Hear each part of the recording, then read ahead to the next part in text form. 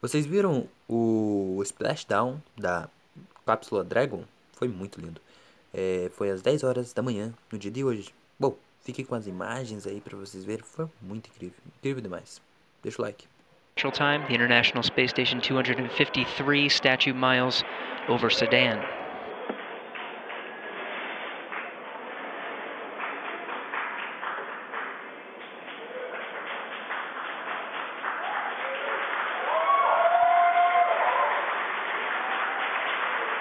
Houston, the station is supposed to go into ISS thrusters enabled. Copy.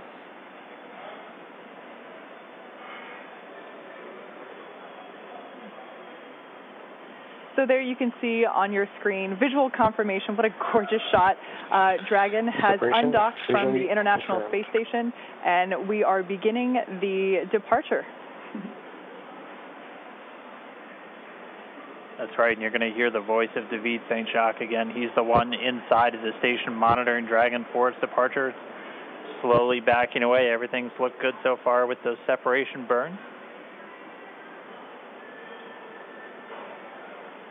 Again, as Gary said, that physical separation, that undocking coming at 11:32 p.m. here Pacific. Station Houston at 2, Dragon departure burn 0, complete. So you heard us mention earlier that we have a series of 4 departure burns, starting with 0, 0, 1, 2, 3. We have confirmation that departure burn 0 has been completed. That's right, and so with that one down, we're going to start seeing Dragon begin flying actually above the International Space Station, and then coming up in just a couple of minutes, departure burn 1, the second departure burn, will be coming. That should be in about 4 or 5 minutes from now. And so we're going to see Dragon just kind of swing its way over top the space station and eventually fly out of both the keep-out sphere and the approach ellipsoid. And so the keep-out sphere is one of my favorite things. It's an imaginary sphere with about a 200-mile radius, so 200-meter radius. That would be a much bigger sphere. A 200-meter radius in all directions. And that just governs, so kind of like the approach ellipsoid, which I explained earlier, before you're in the keep-out sphere, any maneuvers with the spacecraft have to be safe and not get inside within 4 orbits. Dragon's in the corridor, and opening rate is as expected. We're at about 17,500 miles per hour, so everything is moving very quickly. The need to readjust the cameras very frequently is inherent due to the high velocities that we're dealing with. And so this is a view from that WB-57 airplane. You were looking at Dragon streaking across the sky on its re-entry through the Earth's atmosphere, aiming for a splashdown in just a little while from now.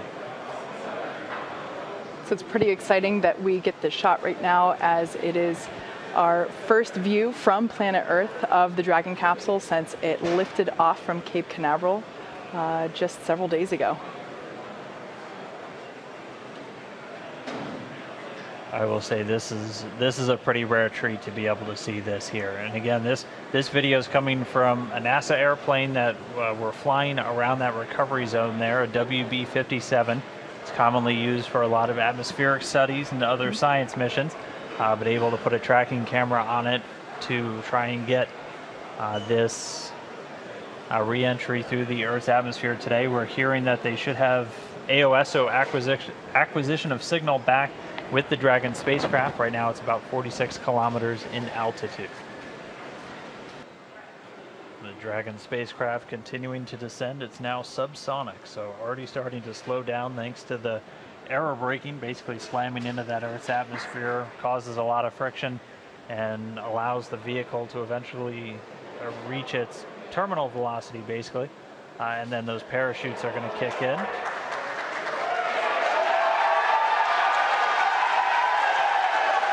So there you have visual confirmation of the deployment of our drogue parachutes. This is the first of 2 parachute deployments.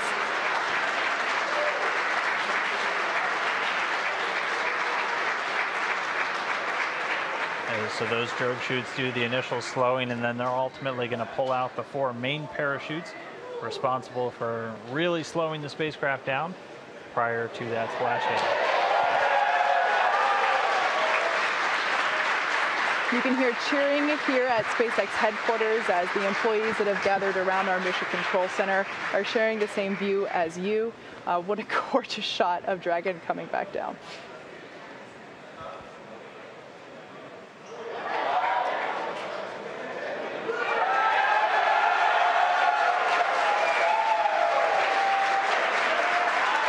And here come the mains.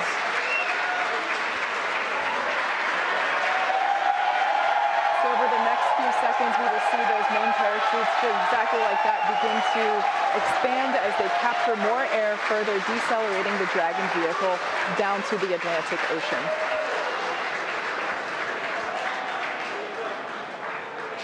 Really can't ask for a more picture-perfect shot than that. And yes, all 4 chutes now deployed. It's going to continue to descend. It's going to continue to slow down and then ultimately splash down in the Atlantic there. We're now under 1 kilometer in altitude.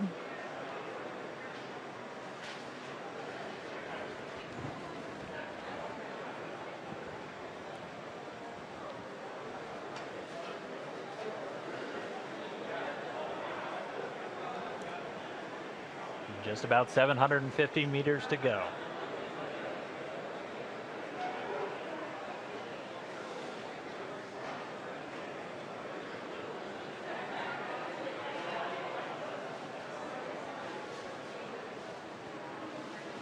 In case if you're just joining us, you can see on your screen there, Dragon re-entering has just re-entered the Earth's atmosphere after departing from the International Space Station. We have a gorgeous shot of 4 healthy parachutes deployed and slowing the vehicle down as it is approaching the surface of the Atlantic Ocean off the coast of Florida.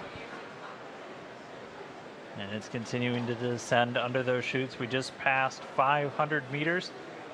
Everything continuing to look good via reports to all the flight control teams. Now we're at about 400 meters.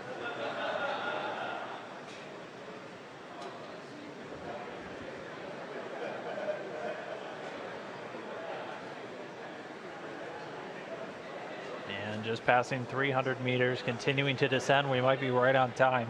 We were planning on splashing down at about 5:45 a.m. Pacific, and we're getting real close to that bingo time. Just past 200 meters.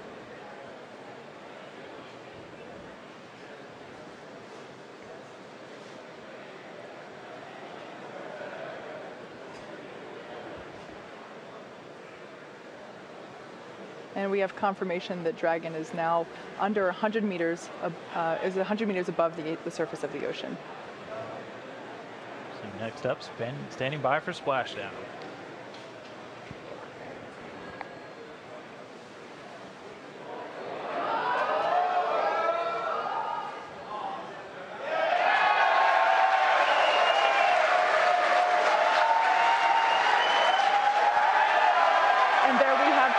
Of splashdown.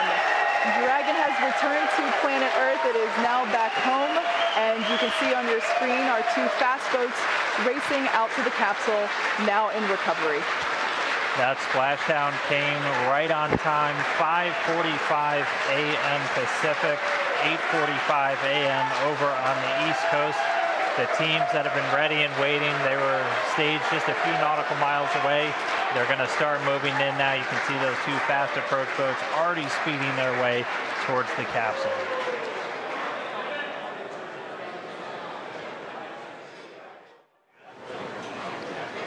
Right now we're just waiting for Dragon to lift up and out of the water and into the nest. And there it goes.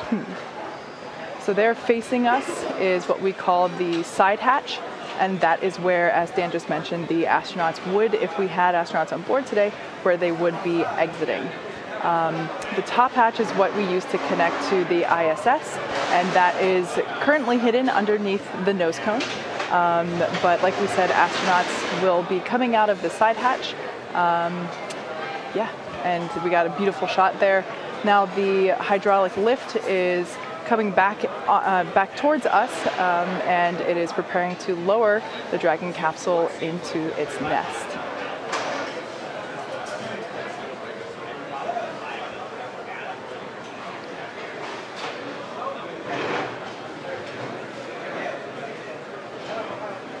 like we said, we are treating this demonstration mission with the recovery operations as if there were actual astronauts on board. And of course, before we would be able to open the hatch, we would have to make sure that the spacecraft's cabin pressure is equalized with the outside environment before doing so. So once Dragon is